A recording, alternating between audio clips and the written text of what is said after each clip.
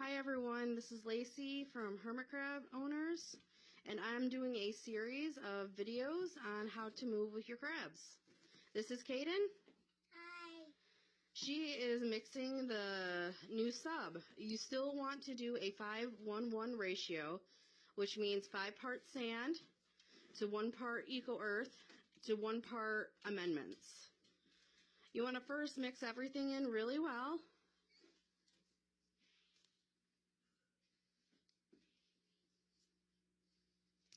You're going to want to get a tote. Depending on how many crabs you have, you want to do about 5 gallons of crab for your move. As soon as you find out you are moving, you want to start putting totes together for them. This is where under the tank heaters are very handy, as a heat lamp would melt the plastic tote. Okay, so this is part 2 of our series in moving. You want to set up the tote just like you would a regular tank. As you can see, we have some hay, we have a ornament, we have the gauge, even though it's not at temperature yet or at humidity. Have some driftwood. You want to set up basically a small tank for them. You still need the fresh and the salt water. You want to keep this their temporary home for the next month or so, until the moving day. You still see we have a good amount of sub in here. That way if a crab does go down and has to molt, they still have the room. Remember, you want to keep it about 5 gallons per crab. Most totes are in quarts or liters, so make sure to have your cell phone on you to do conversions on how many gallons it is. Okay, this is part 3 of our moving series.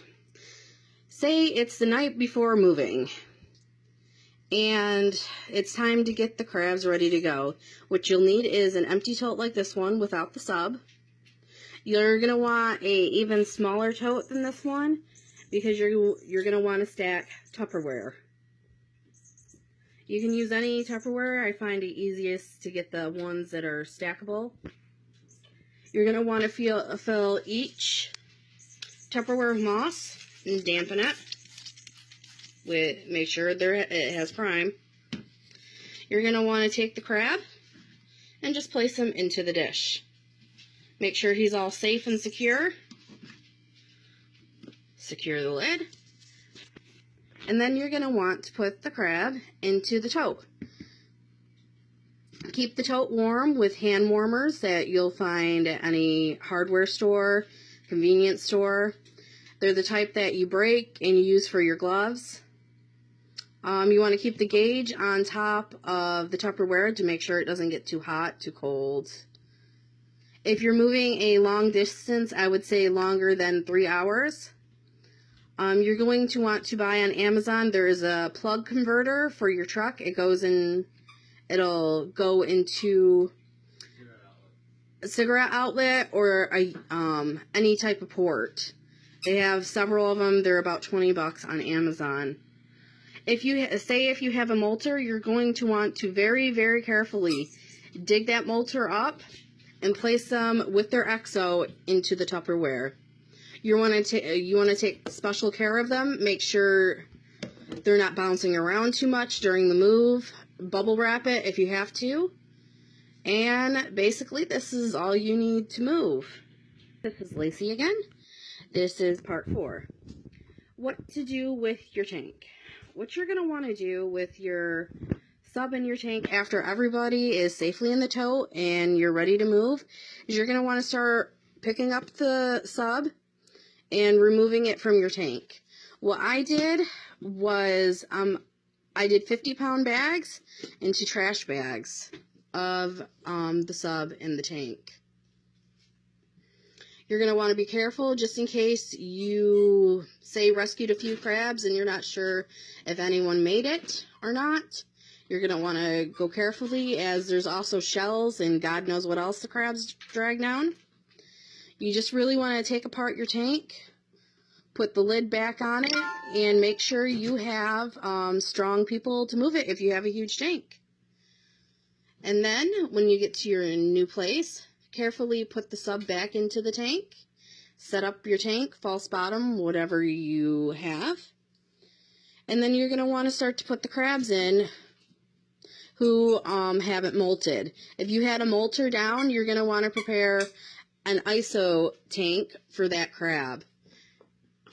You can use the totes that you already had ready to go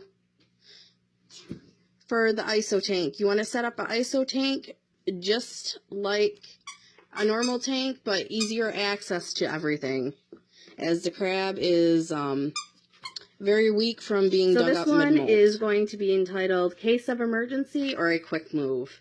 You're going to want to do the last part of my part 4 video with the Tupperware, moss, your spray bottle treated with prime, and your lid. If it's just a quick move, you want to start taking the sub slowly out of your tank. Have tiny totes for isolation tanks for molters.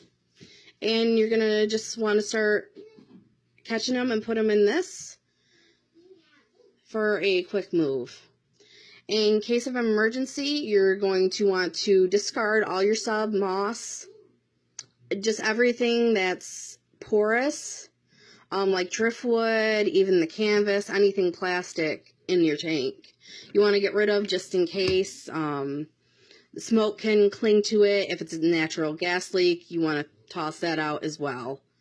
You want to put them in here and just move them quickly. You're going to want to wipe down your tank also with a diluted vinegar mix with water.